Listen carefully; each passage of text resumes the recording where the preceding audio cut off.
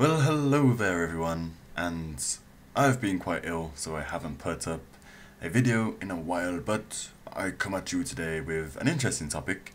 I was sort of discussing this one to myself, you know, when you have those moments where you sort of just talk to yourself and you just like blah blah blah blah blah, and I was just talking to myself about Guild Wars 2 and thinking about things, and I saw a video on a flat leveling curve, and it wasn't really on the topic, but it was just sort of on about the fact that Guild Wars 2 has a flat leveling curve, and it got me thinking about what it actually means to the game, and I thought up a few interesting points, I feel, so I thought, you know, I might as well come on and share them with you. And so today's Philetic Talks Guild Wars 2 is going to be on the leveling curve.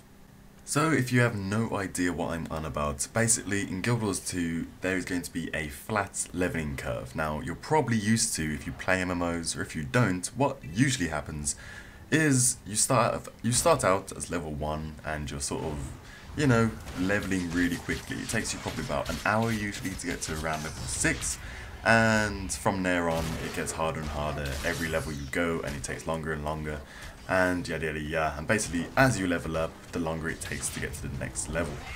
Whereas Guild Wars 2 have come at it, or ArenaNet have come at it and thought, we want to throw this out the window because this isn't how we want games to be played, or our game to be played. We want it to be nice and simple. We don't want it to be a grind. We want people to just be able to get on and enjoy the content. So their leveling curve does not progress level by level. So in other words, when you're leveling in the game, it's not going to take longer each level you go. And I really like this mechanic in the game, because it just makes it so much better and so much more fun. The amount of times I've leveled a character to, like, let's put it in WoW leveling terms. Okay, so at the moment max level is 85, so you can imagine yourself getting to around level 75 or so, and you just think, oh my gosh, you just ding 75 and you think it's going to take me absolutely ages to get to 76, and you get to 76 and you're like, oh, and it's just not a nice feeling. So the fact that it's just a flat leveling curve makes it so much more appealing to me, to be able to just go on and play the same character day in day out without having to worry about having to grind.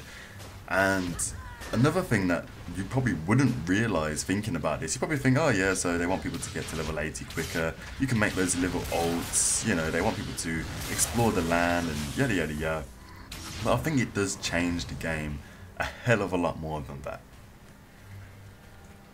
First off, you are not going to feel restricted, because if you think about the old sort of leveling system where you progress level by level, you're restricted to a certain area due to your level. And I mean, obviously if you're level 5 you're not going to jump into a level 80 area and just kill things and what have you, but you can feel free to explore. You don't have to stay to one questing zone, you know, like in those areas where you sort of think, oh man, I really wish I can just get to this zone because it looks so awesome, but I'm having to do all these annoying boring quests in this area which I really don't like, and it takes away that RPG feel. You can't go out and explore, you can't do anything you really want to do. And the flat leveling curves means that you can just be in a level 5 to 10 area, which is a massive zone, and just go wherever you like, quite literally, and just look for different events that are going on, and being able to play with whoever you like as well. As if you've got that friend who is just a hardcore MMO player, and you'll get on and you're just nice and casual, you just like to chill out and just kill things and talk to people and chill out and just do some crafting or whatever you like to do, I don't know. But you've got this friend who's just like power leveling it through to 80, and you're like level 10 when he's like level 40, and you're just like, oof, come on, I can't keep up with you. Or if you're the level 40 and you're just like, scrub, catch up, or be left behind, you know? Vice versa, it doesn't matter, because that level 40 with the level balancingness that they're doing as well, where the level 40 can come down to like level 10, and he'll have the stats of about to level 15 and be able to level with you through your zone. And the fact that it's a flat leveling curve means that he pretty much gets the same amount of experience he would anyway at level 40 than he does helping you. So he's not there like, oh, I really don't want to power level you because I'm trying to get to level 80 as fast as I can and you're just level 10. He's there just thinking, oh, my friend's online, I'm going to go level with him in this area. And the fact that that area that you might have been at before can have a completely different look due to the dynamic event system that when you go back and help out your friend, you could just be like, wow, I can't believe I missed out all this awesome stuff when I was just power leveling it through. Because you can revisit areas and just go absolutely crazy. I suppose this leveling curve as well makes it so that the end game is less of an objective, it's less of a focus for ArenaNet, because usually the grind is so hard to get up to the end game, the last level, the final level, that when you get there, the person is expecting, you as a player, you're just expecting a lot. You're thinking, I have put months into getting to this level, so I want a hell of a lot of content when I'm here for the amount of effort I've put in. But if I'm not saying you don't have to put in effort to get to the max level, I'm just saying the fact that it's a flat leveling curve means that you're constantly exploring all of the land. I mean, when you're level 80, you can still be in a level 30 zone having as much fun as you would in a level 80 zone. So the focus on the end game content isn't end game. The focus on the content is just the game as a whole. If they're trying to make a dynamic event, they won't be thinking, oh, well, where can we put this? Shall we make a new island? They'll be thinking, well, this isn't a level 80 dynamic event, this is just a dynamic event. It isn't just a level 30 dynamic event, it's a dynamic event. They want it to be big and bold from as soon as you step into the game. I think from the videos we've seen so far, I mean, this point can only be taken by when you actually play the game, but from levels 1 to 10, I think there's certain dynamic events in there that you will just have to train yourself on, and they're put there because it is a level 1 to 10 dynamic event, and if you're level 80 you won't enjoy it because it's too easy, but it's just an introductory event. But I personally feel that when you get to like level 40, which is actually, I suppose, when you get to about level 20 onwards, all those events can be played through by everyone and just, you know, have a really fun time whether you're level 80 or level 20. It's just the mechanics of these events and the boss fights are going to be equal to that of just a normal raid or a normal boss we're used to now.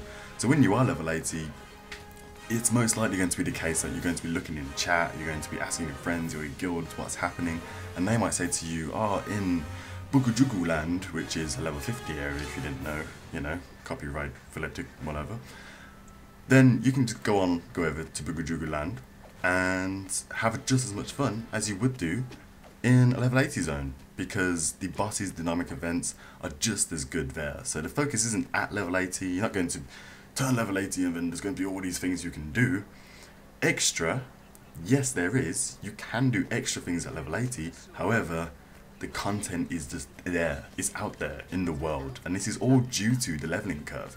Because now, if there was a high steep leveling curve like before, then a dynamic event system, I personally think, just wouldn't work. Because if you spent all this time getting to level 80 and then you find yourself going back to level 30 to do stuff, then why would you bother getting to level 80 in the first place, you know?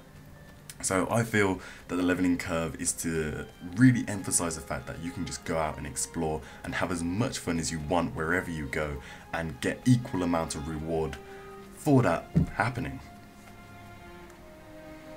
I suppose one thing you could think of is if you're a new player and you didn't decide to buy Guild Wars 2 when it like initially came out, and you're 1-2 months into the game's release and you think, oh okay, I'm gonna buy this game, and you get to about level 30 and then all of a sudden you go to this big awesome dynamic event and you think, oh yeah, this is cool, and then all of a sudden there's like 50 level 80s there and you're just like, well, that's not cool, because it sort of makes you feel bad for not being as awesome as them. They've got all their skills, they've got all these awesome armor pieces, and you're just there as a level 30 like, I just want to play with other level 30s. I don't want these awesome level 80s coming along and just owning everything up instead of me being able to do the same.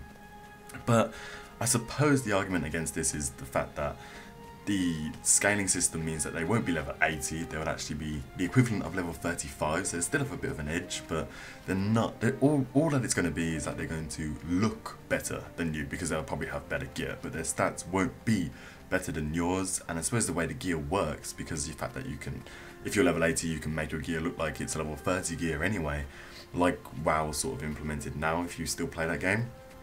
And yeah, so I don't think it's going to be a big problem. I just think it's going to be probably a bit of a shock for most MMO players that, you know, you got people of all levels everywhere, but I think once people get used to it and used to the idea of dynamic events and how they scale and how they get pushed back and forth, And personally, I think level 80s would be too busy trying to trigger really big dynamic events that are probably more endgame style, as in levels 70 to 80 dynamic events, where that's where they get their awesome gear, and they probably won't be too bothered about the 30 dynamic events. Kind of contradicts what I said before, but like I say, the game isn't out yet, so I'm just exploring the options, I suppose. But I suppose to wrap it all up on this one point that I've made about the leveling curve is the fact that because it's a flat leveling curve, means that you can just explore anywhere you want to.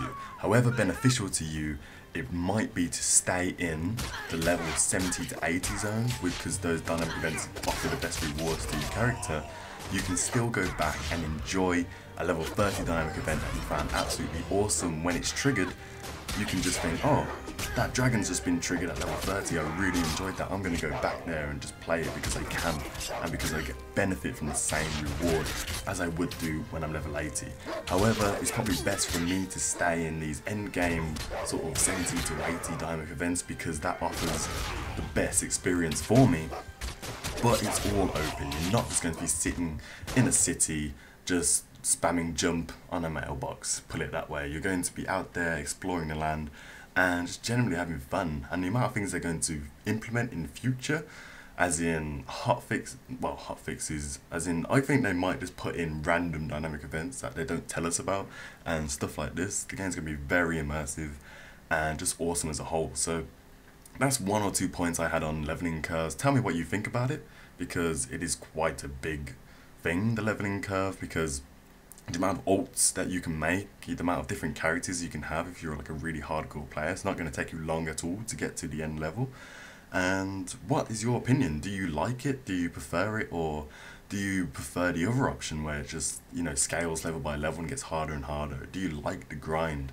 You know, what do you think about it? Leave a comment below. And of course, if you like the video, give it a like, and the favorites really help me. So I'll see you guys next time.